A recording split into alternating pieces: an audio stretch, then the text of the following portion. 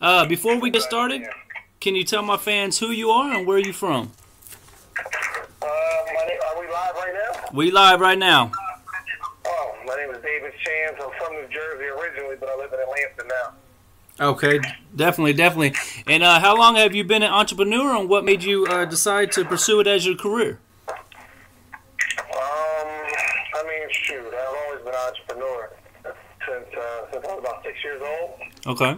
And I've always just had opportunity to explore it. Like I had an idea to rake some leaves, so I raked the leaves. I had an idea to sell some candy, so I sold candy. So it wasn't as if I just became an entrepreneur one day. I've always been an entrepreneur. I've always been entrepreneurial minded. And I think a lot of people have that same story where, you know, they've always wanted more and wanted to be more, wanted to do more and have more, and been thinking that way for a while. But, you know, some people just, you know, haven't been successful at it, but they're still entrepreneurs, you know? Definitely, I can agree with that. So basically, ever since you were a kid, you were doing things to generate revenue, and you just decided to make that your career through the different dreams and goals you had. Absolutely. And then with you pursuing it as your career, what was the first sign of success you had that showed you were on the right path?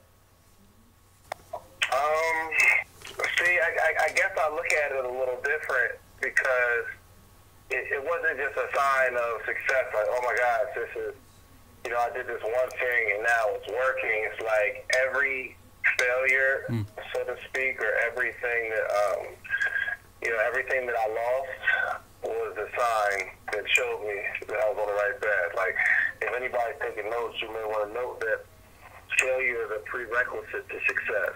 So you will know that you're getting closer to success when you fail. Right. They say you'll fail your way to success if you just keep falling forward and never stop. Oh, for sure. Your brand is called Sleep is for Suckers. Can you explain to the fans how you came up with that concept, and what is the brand to you?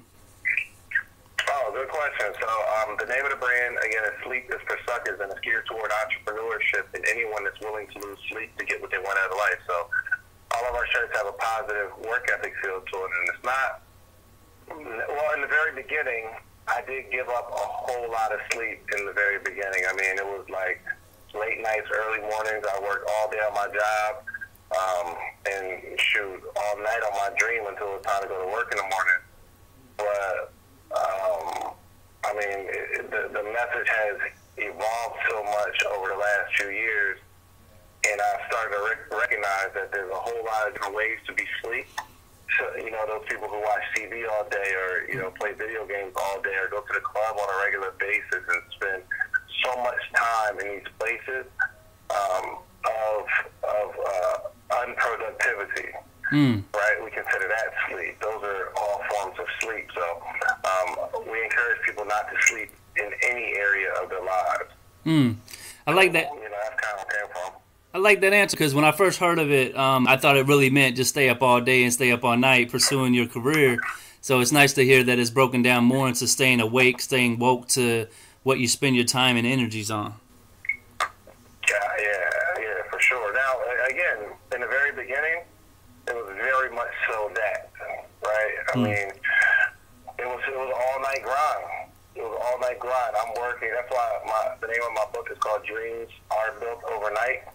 And I literally built this dream overnight into the wee hours till 2, 3 o'clock in the morning. That's when I was building. And I built it because I couldn't build it during the daytime. I was out of job. Yeah, I can relate to you. I run Stop Beefing Radio. We're an internet radio station, and we've been doing it for 12 years.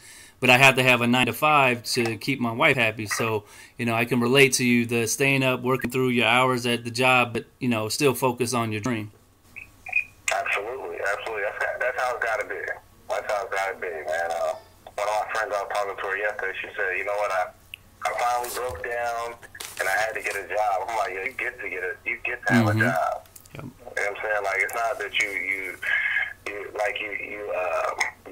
losing something. You have the opportunity to get a job. See, my thing is, I already put my foot in my mouth, so I can't get a job. I Like I couldn't, even if I wanted a job, which I don't need one, but even if I wanted a job, I couldn't, because I didn't help so many people with, this entrepreneurial journey. I talked about my story on how I never go back to another job, which I won't. Right. But you have the opportunity to sit and grow and learn and have your business funded by another person. Right. So, and once you figure it out, it's not that stressful, but embrace that journey, man. Like, this is all part of the story. And you're a very motivational person, because, I first learned through Breathe You when you started doing the Entrepreneurial 101 videos, and then I did some research on you, and you've been doing those videos for a long time. What was the concept behind doing those videos, and why did you decide to give away the game for free versus how most people would try and sell the information you're providing? Man, listen, my coach is CJ, so like I followed a blueprint, man. I followed a blueprint. They did videos, but my thing was, I am not going to do the video behind the green screen because ET did that already, and I'm like, yo, I need to find something unique to me. I need to find my own twist, because I refuse to do it how ET did it. Right. Not that anything was wrong with how he did it, obviously, but that's how he did it, right? So I need to come up with something different. So I'm gonna just continue to provide content for those who can't pay me. Right? I mean, it's not all about money, but you gotta be able to provide content for those who can't pay you. Right. If you still want to make a difference, if everything you do is for money, or everything you do somebody got to pay you for, well, I mean, do you really want to help people? Yeah. So it does two things. One, you get to help people who can't pay you, and two, you get to continue to sharpen your ability. I have to continue to come up with content. I put out so many videos, like I can't even go to a venue and talk about something from the video. And I continue to stretch myself. Like ET, they don't run the same message twice. Right. Like, he's giving you fresh food. So my goal is to continue to give fresh food, and the more you do it, the better you get at it, the sharper, the more learning. You get to learn more about yourself, your own style, your own tone, and I enjoy it, man. And that's good to hear. Like, you and ET, like you said, you come from his mentoring or leader, teachings, but you're not taking his path. You do your own thing, and I think that's very powerful, because sometimes people have somebody of his caliber mentoring them, and they might try and be them. But it's very obvious when you watch your videos, you might have the same style of teaching, but your content, your delivery is all unique to yourself. Well, here's the thing. I'm not necessarily being mentored by ET. I'm being mentored and coached by CJ. Okay.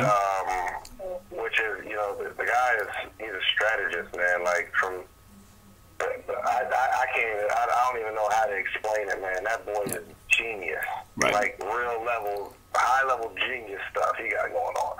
So, I get to learn from the best of the best, and he took ET from just a good speaker to, the best in the world, man. Right. So, yeah, I'm closely, obviously I get a chance to, speak to ET. I'm not on a regular basis, but I get a chance to speak with him and talk to him. But, CJ is kind of like the person who is shaping my style. And everything I do, CJ has to approve it. So, like, you can really blame CJ for, like, me coming into my own style and, everything, man. I own. And that says a lot about you, too, because CJ could pick anybody, and he chose to pick you. So going off that, how did you meet CJ, and, what did you do to encourage him to become someone to mentor you? I met him grinding, man. I was grinding. And we have a mutual friend that we would meet over his house. Like, we wouldn't meet, but, if, like, my friend was having an event or something like that, Right. he would, CJ would be there, and I would be there. And, one day, I guess he told the dude, like, we talked for a little bit. He's like, I got this guy that I'm working with. He does these videos every Monday. And, I like your brand. And I was like, shoot, well, show me what he got. And he showed me some of the videos, because before then, I hadn't heard of anything. But, sent me some videos, and sense. That's powerful. And they say your network is your net worth. So that person that you guys had as a common friend might not have looked at it as a reason to further your career, but then it ended up giving you that opportunity. Correct. Yeah, absolutely. Now I want to talk to you about your book, Dreams Are Built Overnight. I understand you wrote, you were working at the Cheesecake Factory, and that was the last job you've had. What was the final straw that made you leave that job, and what gave you the passion to go out here and help all us other entrepreneurs become successful? It wasn't really a final straw. It was a gradual, strategic exit. It wasn't like, I don't necessarily adopt the Steve Harvey philosophy of just jump, right? But you create that bridge, you build a bridge, brick by brick, day by day, product by product, sale by sale, customer by customer, every single day. You're building a bridge between your job and your dream. And I strategically built a bridge. So by the time I left, I had replaced my income already. So it wasn't like I'm just jumping out on faith. Okay. Does that make sense? Right. I didn't just jump out on faith and say, I'm out. So it didn't really work like that. It was more strategic. Like you had been planning and plotting, building your cash flow up, building your business to where when you finally left the Cheesecake Factory, you weren't jumping out without a parachute. You had your parachute and you had everything ready to go so you could be successful. Absolutely. I was just grinding, baby. It was a steady grind, day in, day out, grinding. And I told myself, once I get to a certain number, I would quit. Okay. I got to that certain number and I quit. That's powerful, man, because not a lot of people take that initiative. Now, was that when you started the Sleepless for Suckers and got the kiosk with the clothing line? Yeah. So I started the Sleepless for Suckers company while I was working at the Cheesecake Factory, and I was able to, replace my income. So I went from working 5 days a week on my job and 2 days a week on, this brand, the Cheesecake Factory, working at the Cheesecake Factory. To freeing up my time to only working 4 days a week on my job, then working 3 days a week on my job, 2 days a week on my job. It was a gradual transition. So that's what I do mainly, man. I teach people how to make that transition. So it's not big and scary. Like, let's acquire the skills. You got to acquire the skills first, right? I think that's what people are trying to skip. You can't skip the skill acquirement. You just want to make the money. Even if you make the money, you don't have the skills. You won't know how to sustain it. You won't know how to do it. You won't know how to do it again. Right. Like, I want to be able to. I want to get to a point where I can do it again. If I lose everything right now, can I do it again? Right. And I can. That's powerful. I think I watched a lot of your videos, as I said, as I got introduced to you through the Breathe You University. And, two of my favorite ones is the one where you talked about how you took the Cheesecake Factory and you didn't look at it as just a job, but you used it as a sales course. So you would learn how to sell their product, so therefore you could turn around and sell your product. For sure. And I think that's a lot of insight because not many people understand that the day-to-day task of a job is actually what you learn for your own business. And then the second one is when you taught the girls how to spend $50,000 or make $50,000 off a $200 investment. Not a lot of people know how to reverse engineer like that. So for the people who ain't familiar with that story, can you go a little bit into that what you told them girls and who taught you to reverse engineer like that? I don't know. I've always thought like that. Okay. I read this book. Some people use reverse engineering. One of my mentors uses reverse engineering. That's where I originally got it from. Jonathan Green, but I read a book called Backwards Reasoning. It's a theory called backwards reasoning, where you start at the end. Real quickly, there's a game called 21 Flags, right, where on your turn, you can take 1 flag, 2 flags, 3 flags on your turn. So let's play this game. Let's run through it real quick. Okay. There's 21 flags, okay? On your turn, you can take 1 flag, 2 flags, or 3 flags, right? So okay. my turn, I can take 1 flag, 2 flags, or 3 flags. The goal is to take the last flag. You follow that? Right. The goal is to take the 21 flags. If you want me to go first, or you want to go first in this game? It's like back and forth. I go, then you go, then I go, then you go, until someone takes the last flag. Okay. You can go first. All right. So there's 21 flags. I'll take one. There's 20 flags left. I'll take 3. Take 1, 2, or 3. I'll take 3. Okay, we got 17 flags left. I'll take one. There's 16 flags left. I'll take 3. There is 13 flags left. I'll take one. There's 12 flags left. I'll take 2. You take 2. There's 10 flags left. I'll take 2. There's 8 flags left. I'll take 1. There's 7 flags left. I will take 3. There's 4 flags left. You got me. I'll take, Absolutely. yeah, because if I take any of those, you're going to end up getting the last one. Okay. Absolutely. But I beat you in the very beginning of the game because I know my goal is to leave you with 4 flags. If I leave you with 4 flags, you're in a position where if you take 1, I'll take the other 3. You take 2, I'll take the last 2. You take 3, I'll take the last 1. I have to leave you with 4. Well, there's a step that we can take before that. Because if I leave you with 4 flags, the step before that is I have to leave you with 8 flags. Because if I leave you with 8 flags, if you take 1, there's 7 flags left. I'll just take the last 3. Now there's 4 left for you. If I leave you with 8 flags, you take 2. There's 6 flags left. I'll take the other 2. Now I got you at 4. I beat you again. Well, we can take this one step further. For me to leave you with 8 flags, I have to leave you with 12 flags. Right. For me to leave you with 12 flags, I have to leave you with 16, and then we take you to 20. So when I took that first flag, you were left with 20. So I beat you then. So your goal is to have an odd a number of 4 on every turn. Absolutely. Every game is beatable. Every game is beatable. But I knew that from the very beginning. So what position do I have to leave you in and then I'll work our way backwards? Well, there's another game called Hot Potato where I leave you with the last flag.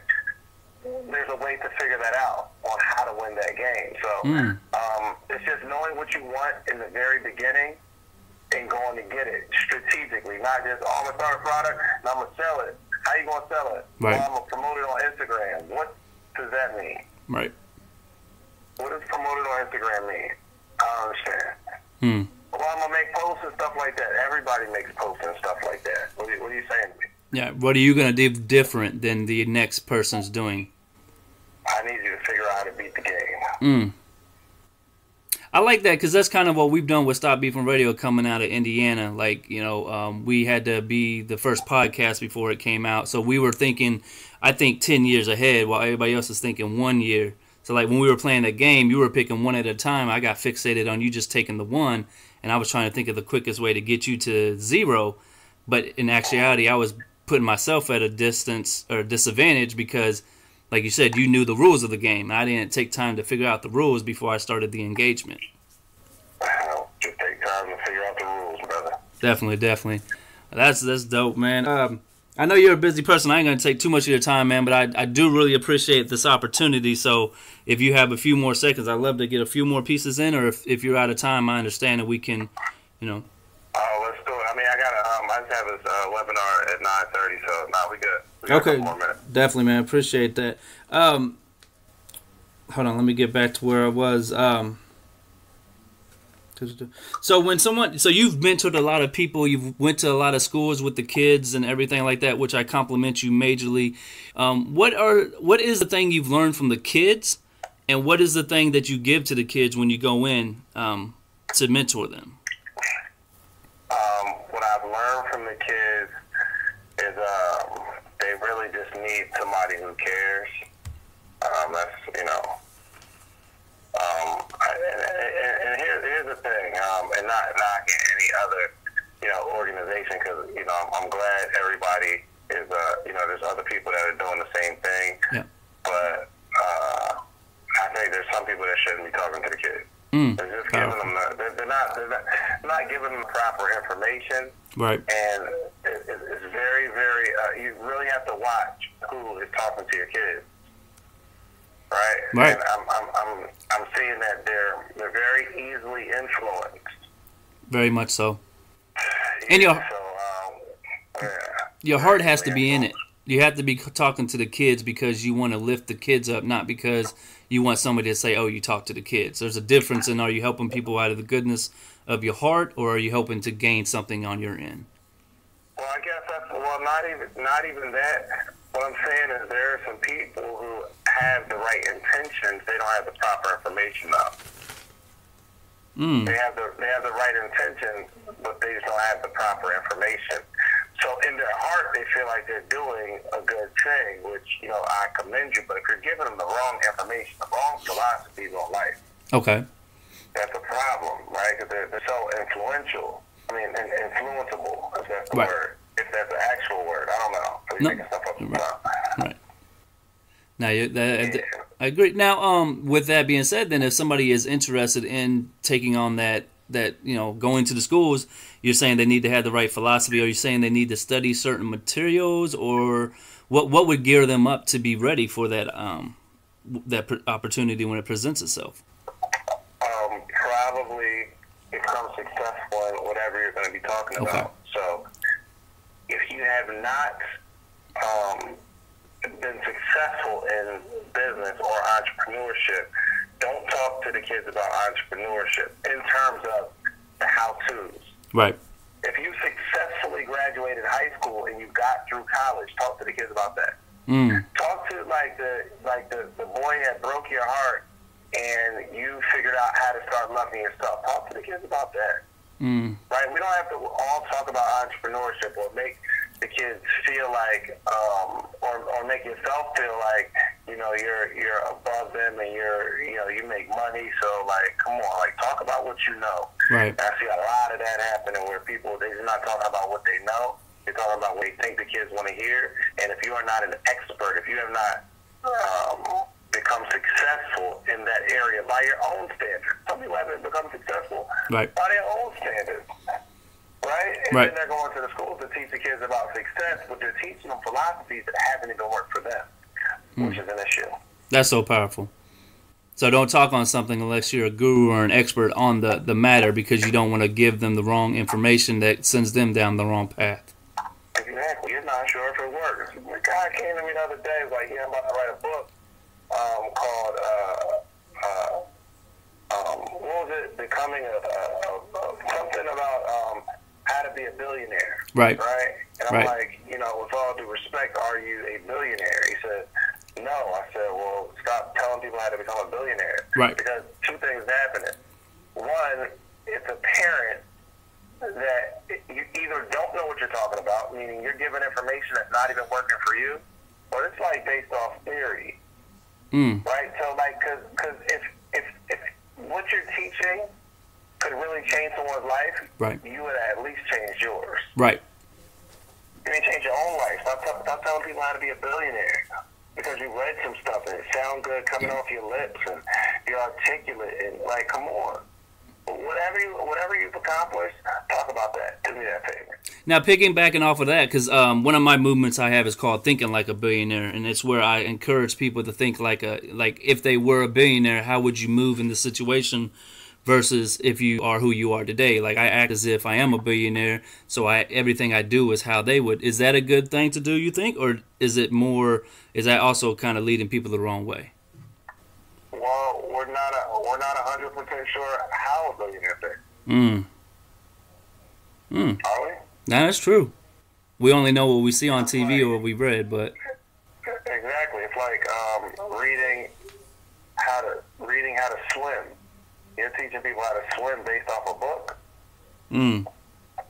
Or someone you know swam really, really good, and you read whatever they wrote in the book about swimming, and now you're teaching people how to swim, but you still don't know how to swim yourself? Right, you can't even do what you're trying to teach them to do. That's dope. Come on.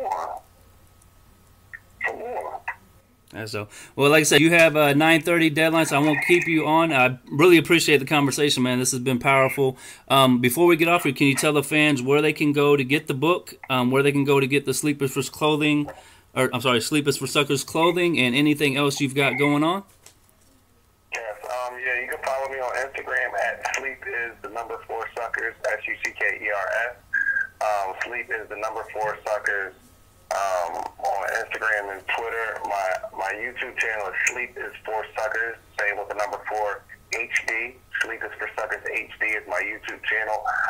You can go to my website, sleepisforsuckers.com. Same spelling. Pick up apparel. My book is on there as well. And if you like shopping on Amazon, my book is on Amazon as well. So Amazon.com, just put in my name, David Shands, or Dreams Are Built Overnight. You'll find me.